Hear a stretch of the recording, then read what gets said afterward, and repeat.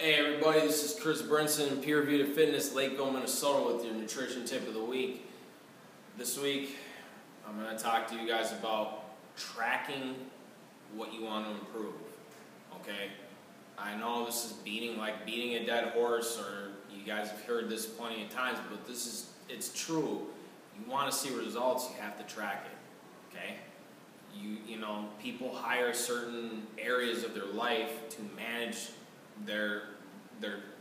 to manage what they want to improve, okay? This is no different. If you want to lose weight, you want to gain weight, you want to maintain weight, you still have to track stuff, okay? It doesn't have to be on MyFitnessPal. You can write it down in a journal, but if you don't do it, then that's on you, okay? You can find time to do it during the day. So whether it takes 5 minutes, 10 minutes, well, however much.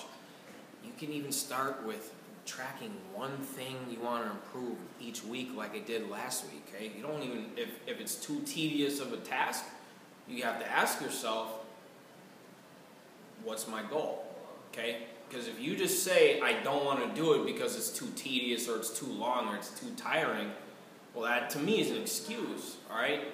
And I'm just being honest here. I'm not trying to, I mean, if you don't really care about nutrition, then that's fine. You can work out. But I'm telling you, exercise is only 20% of it.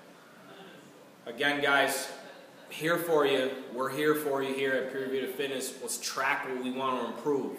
This is Chris Brinson, signing off.